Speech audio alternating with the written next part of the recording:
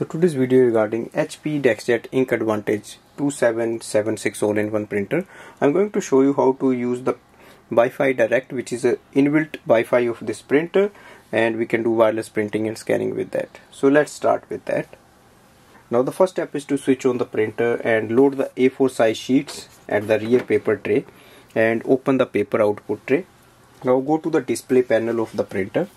We need to print the password of this printer, so for that we have to press and hold the paper button and the information button so that it prints the password. Now release the button once you hear the sound as it's printing.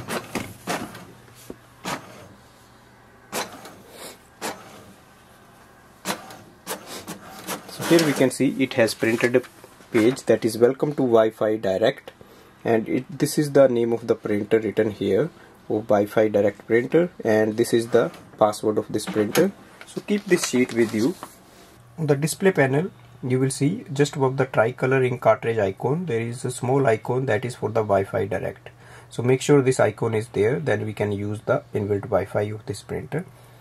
In case you don't see this small icon there, then you just have to press the wireless button once.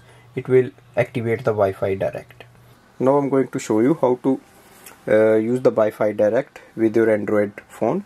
First step is to open the Wi-Fi setting of this phone and click on the Wi-Fi and look for the name of the printer, Direct AA HP DeskJet 2700 series, and enter the password as it is displayed on the sheet and click on the connect button. So here you see it says connected and no internet. Now we go back, open the HP Smart app.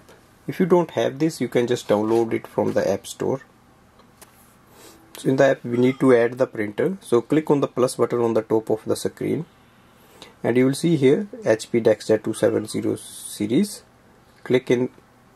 Once you click on it, it will add up the printer here and it will display all the information regarding this printer. So you have an option to do the wireless scanning and printing. For example, I'm going to scan button. Now open the printer top scanner lid.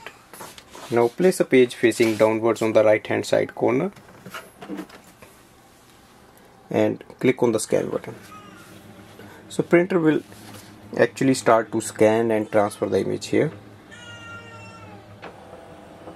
So here we can see the scan has been transferred, and if you want you can do multiple scannings as well. Just click on the plus button and add more sheets there.